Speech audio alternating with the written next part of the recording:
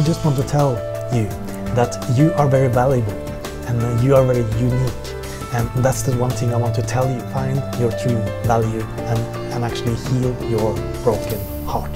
Find back to who you truly are. Hi and welcome to this teaching today.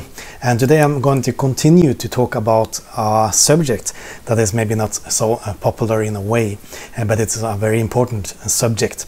And also my focus on this subject is not to give you more condemnation. It's not to point a finger at you and tell you that you are a big sinner and you need to repent and so on. It's not my focus. But my focus still is on sin, and that there is an enemy. You have an enemy, and there is an enemy called sin. And I believe that we have an enemy, and the enemy that we have is actually called sin. And it's I started the last time to talk about that sin is a power. It's not something only you do, but it's actually a power, something that will try to influence you. Will try to get into your mind, so you're thinking wrong. So we have a stinking thinking, so you're thinking in a wrong way. And when you're thinking in the wrong way, you will start to do the wrong thing.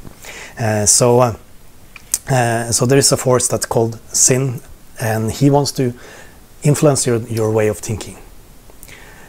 So it's important to take captive every thought that we know is not from God. We need to know the truth about who God is and who you are.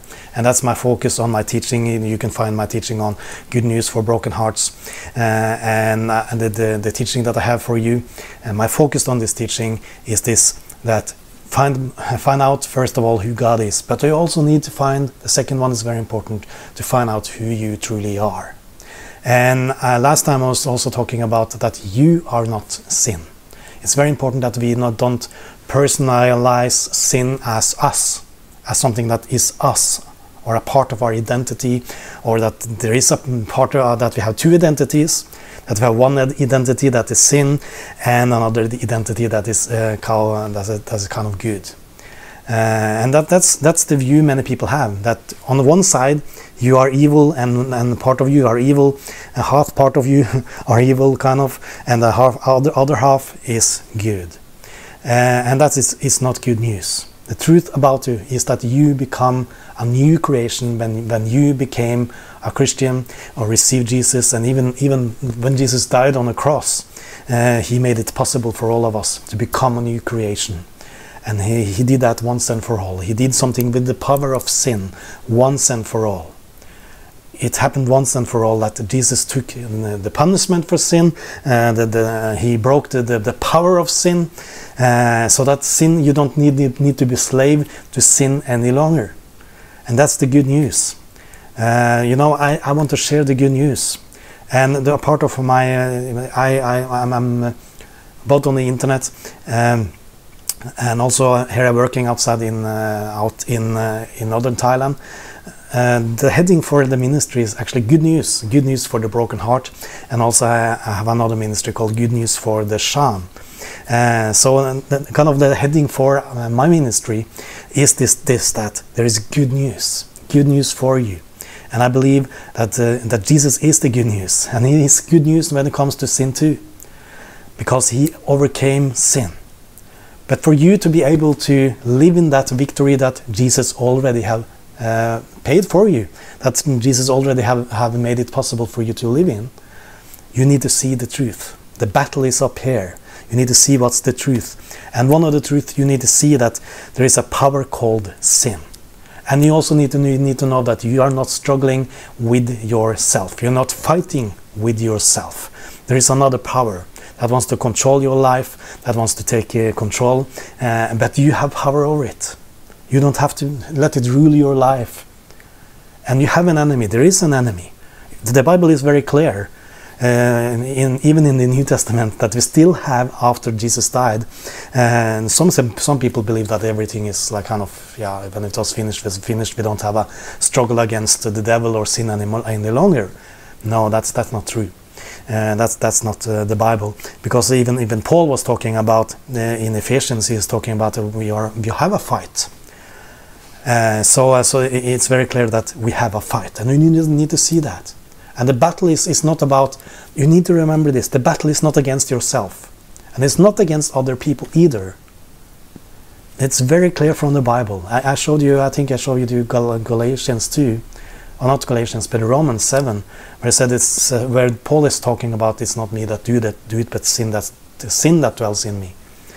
And sin can dwell in you in a way, in your thoughts, and so on. And I also believe that actually Paul is talking about when you are on the law or live under the law, or kind of an outside Christ in a way, and then sin still dwells in you. But sin is still not you. And it's here also is talking about in Ephesians 6 12 to 13. It says that for we do not wrestle against flesh and blood, but against principalities, against powers, against the world's rulers of darkness of this age, against spiritual wickedness in high places. Therefore take to yourself the whole armor of God, that you may be able to withstand in the evil day, and having done all this, to stand. Actually, in the different translations say this thing differently. In my Norwegian in Norwegian Bible it says that after take on the armor of God, so you will be standing after winning victory in all things. Winning victory in all things. It's possible. It says here that it's possible to have victory in all things. But they're also talking about putting on our armor. And if you're putting on an armor, you are in a battle. You don't put on an armor if you are not in a battle. So yes, we are still in a battle. There's still a battle against sin. But to get battle, again, remember this, the battle is not against you. It says here, black and white. It says here, black and white, that for we do not wrestle against flesh and blood. Flesh and blood, is that you? You know, I have flesh and blood. This is flesh and I have blood too. And it says that we do not wrestle against flesh and blood. So we don't wrestle ourselves and we don't wrestle other people, but there is spiritual powers behind. And we need to know this. It's so important that we know it. Yes, it is a battle, and you need to know it's a battle. And also, if you were sin or other people were sin, you were fighting against other people and yourself. But yourself and other people is not your enemy, but it's a spiritual power called sin. And that's our true enemy. Your true enemy is not yourself, it's not other people. And this is what we have been reading here, in black and white in Ephesians. You're not wrestling against flesh and blood. And it also says that we can overcome everything, all things. I hope that you're starting to understand that it is good news. What I'm telling you about this subject is good news. I'm trying to tell you that there is good news when it comes to sin. That there is a power called sin that is not you, and Jesus overcome that power on the cross. So you don't have to be afraid of yourself any longer. I was one of them. I was one that was afraid of myself, because I was thinking that maybe I was the bad things I was doing, or the bad things I was thinking. Sometimes sometimes you have more bad thoughts than you're doing, You have something called self-control too, and you can control more your actions than your thoughts in a way, or it's easier to control your action in a way than your thoughts. But some people, they follow their thoughts too, and sin also, it kind of birth in your mind, in your thoughts. So you need to take your thoughts into captivity. The Bible is talking about that too, that we need to take thoughts into captivity when they're coming. But don't identify with those thoughts. Don't think that you are those thoughts. You are not sin. Don't identify yourself with these thoughts, because the thoughts is not who you truly are. It's not your true identity.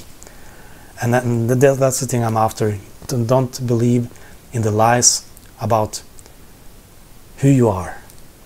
See who you truly are. You are a son, you are a daughter of God, first of all, and you are created in His image. You need to see that. That's who you are. And then your identity is not the thing you are doing or sometimes, or the things that you are thinking sometimes. That is not truly who you are. You need to find back to your true identity.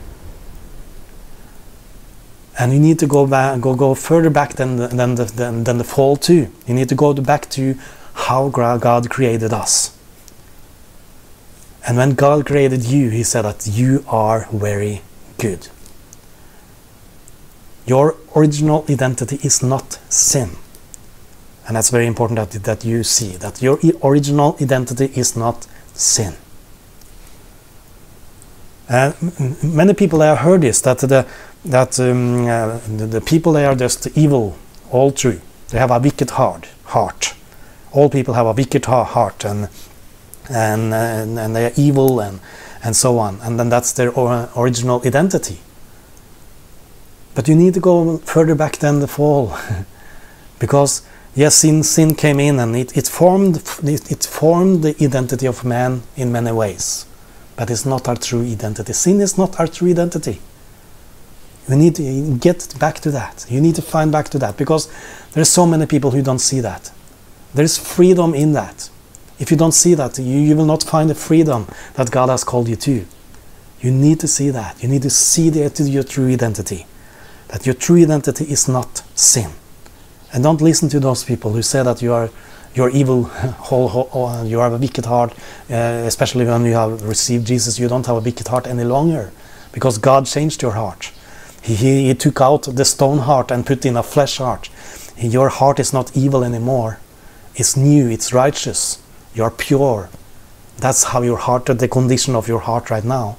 Yes, it was before the fall, or now not before the fall, but before the cross. That was the situation. So Jesus had to come, and He had to do something. God had to do something about the wicked heart. And He did something about the wicked heart. He did something about the stone heart. He took it out, and He put it in a living heart instead. He gave us a new spirit. He put a new spirit in you. And that's the truth about you. And also, as I said last time, your soul and body is not evil either. But it can have been programmed, and you can use your body as an instrument on righteousness. In Colossians is talking about that, for He has delivered us from the power of darkness and has translated us into the kingdom of His dear Son, in whom we have redemption through His blood, the remissions of sin, or forgiveness of sin, you can also say. So He delivered you from the power of darkness, and He has already translated you into the kingdom of His dear Son. So your condition before and position before was that you were under the power of darkness and the power of sin, which is a part of the power of darkness. Sin is a part of the power of darkness. And we were all in that, when we were in that condition, we were sinners. We were called sinners. But the condition that we are in now, and our position too, that we have been put into a new kingdom. It says here, we are not in that old kingdom anymore. We are not in the kingdom of darkness anymore. We are in a new kingdom, the kingdom of His dear Son. We are in the kingdom of light. We have changed kingdom. And this old kingdom has no longer power over us. It doesn't have any power over you anymore. And you are forgiven for your sins also. You are being righteous.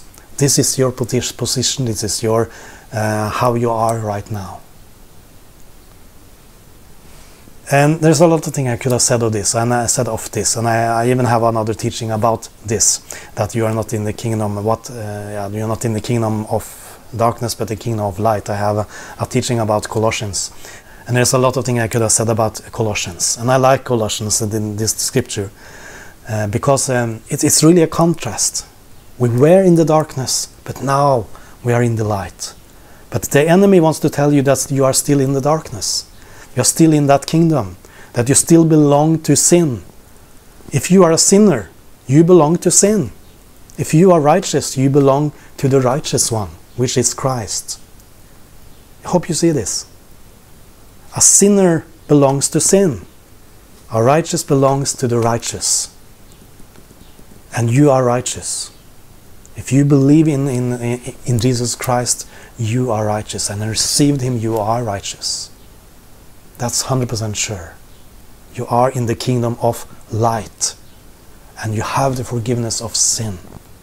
And there's a lot of things I could have said about that too, about sin.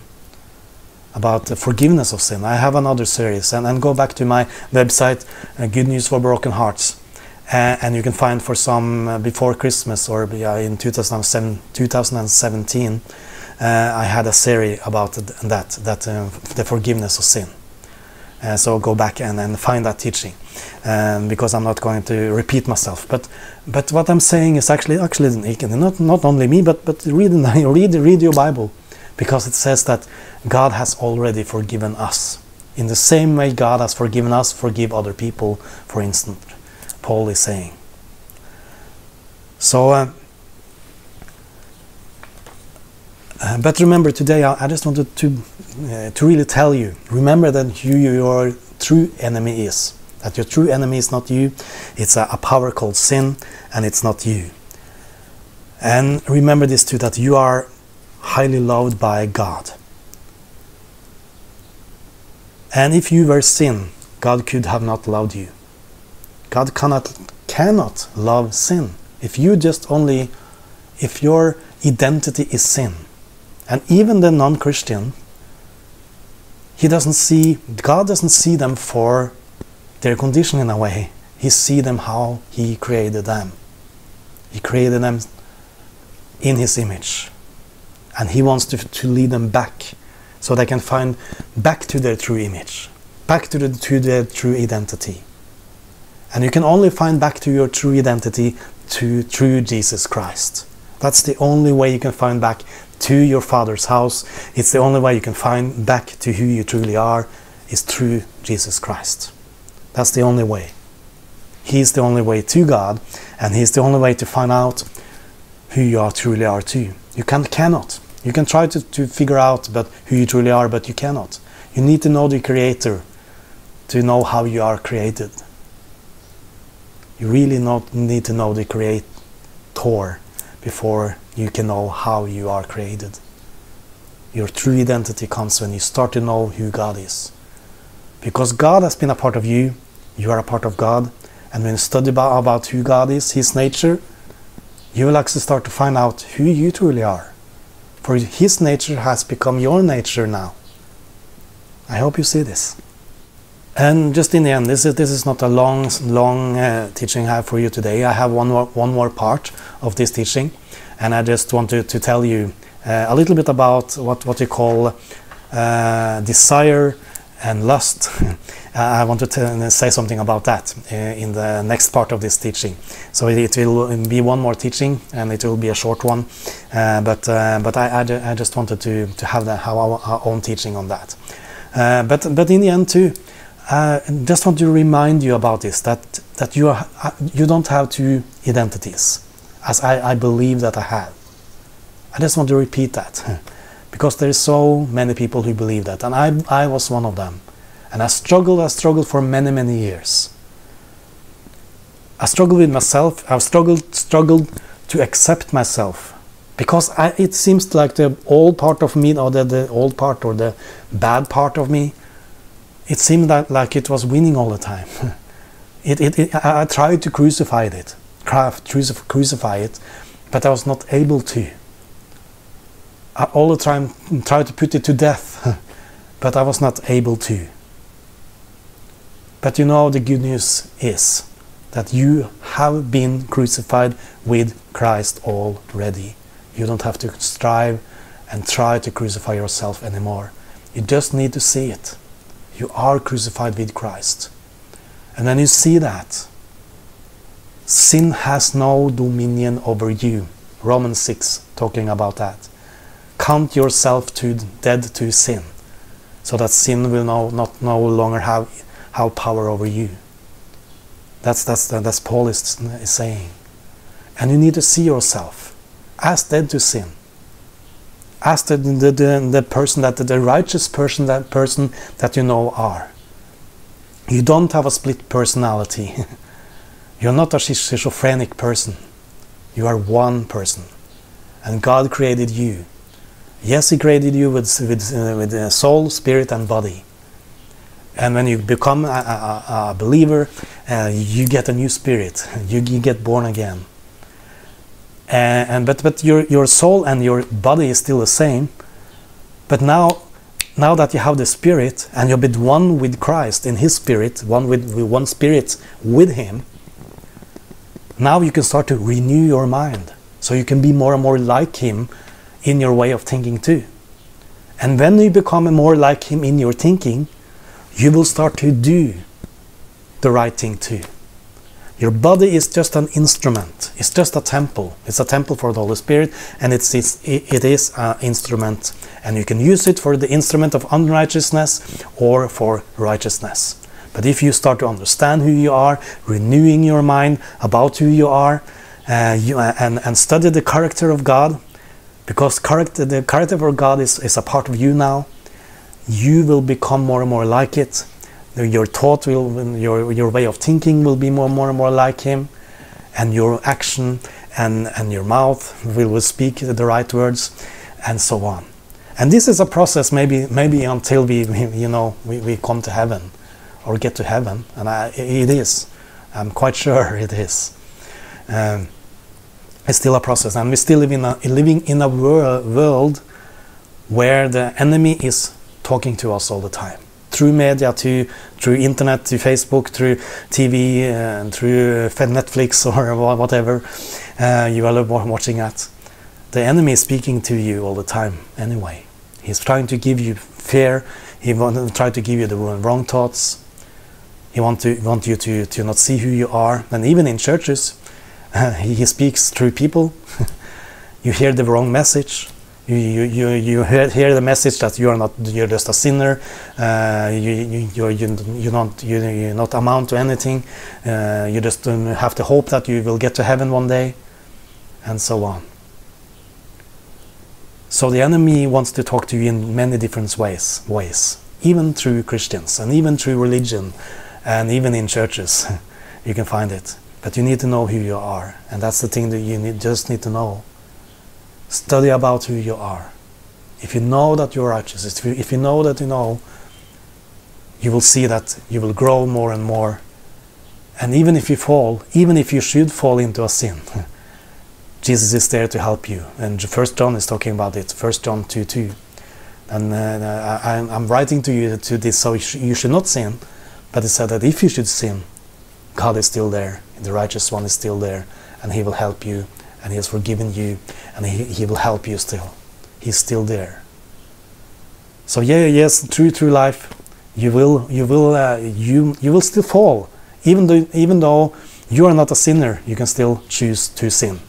You have a choice to sin, and you can still use your body as an instrument of sin. And it's very clear from the Bible, from Paul also, that you can do that. And you have an enemy. Until you get to heaven, you have an enemy called sin. And you need to put on the armor of God. Yes, there is a fight. The fight is not over yet when it comes to sin. But you don't have to be a slave under sin anymore. And that's the good news. You just need to know who you truly are. The more you find out who you are, the more the power of sin have no power over you. And even if you should fall into sin, you don't fall into condemnation and fall into self-pity and all of those things, and do the sin again, or you know that the God still loves you, and you can still love yourself, even though you maybe did something wrong, said something wrong. Maybe you said something wrong to your wife or your children, and you regret it. Yes, go to the prayer. If you said something wrong to your wife, please go and ask for forgiveness, and say that you're sorry. That's a good thing to do still, and do with other people too. It's very important to do that. But remember who you are still. That you don't have to go for 14 days or a month or even years and feel this guilt and condemnation tearing you down. Sometimes we do make wrong decisions. We do make things that we should not do. We do things we should not do, and we have been fooled by the enemy sometimes, and we are following him and his voice sometimes. But take responsibility for what you have done too. Don't. If you have done something wrong, if you have done a sin, don't say the enemy made me do it.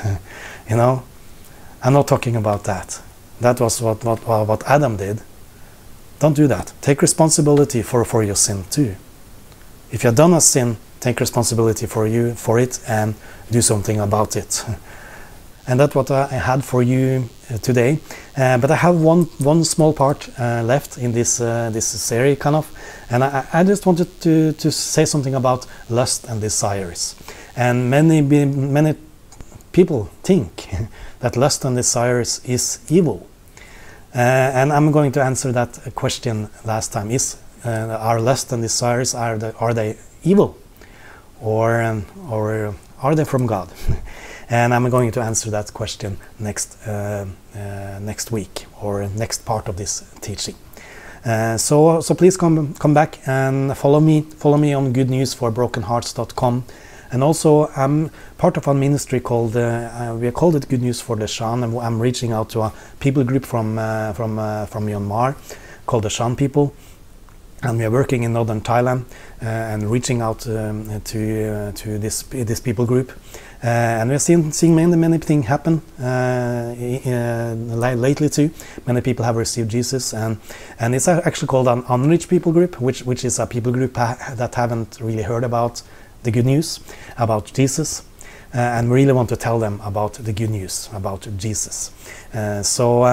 But we need, as a family, I'm married to a Shan from Myanmar, and we are working here in northern Thailand, and we also need some support to do the things we are doing, both on the internet and also here we are working and living in northern Thailand. So if you want to support us in any way, feel free to do that. You can also receive our newsletter.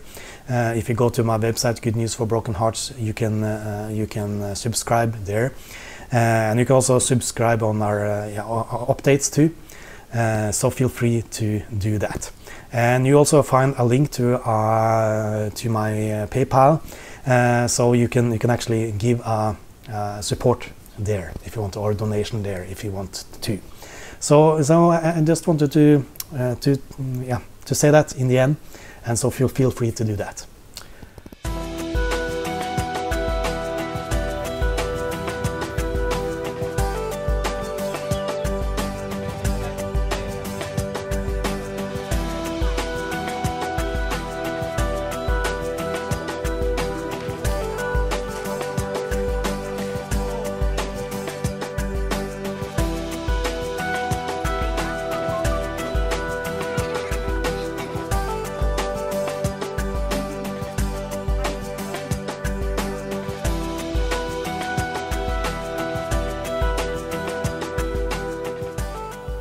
Hi, my name is Tore Hannessen. I'm leading a ministry called Good News for the Shan, and we are actually trying to reach out to the Shan people from Myanmar. And just across on my left side, you can actually see the border to Myanmar, so we're very close to the border. And we are reaching out to them to try to tell them about the good news, about who God is and the love of God also. And we're also trying to help them with some education, some basic education. We're teaching them English and Thai and Shan. Actually right now I am in an orange farm, and there's a lot of people working, Shan people working in this place. They're coming from Myanmar and coming into Thailand to find work or find something they can do and try to get money so they can send it back to their families in Myanmar. And there's a lot of people with difficulties with papers, difficulties with families. There's a lot of problem with alcohol, and we want to give hope to these people, and we want to share the good news with them. And you can also be a part of that by supporting us, by coming out as a short-term team, or to support us in any way. So contact us if you are interested in this ministry, and interested in knowing more about this. God bless you.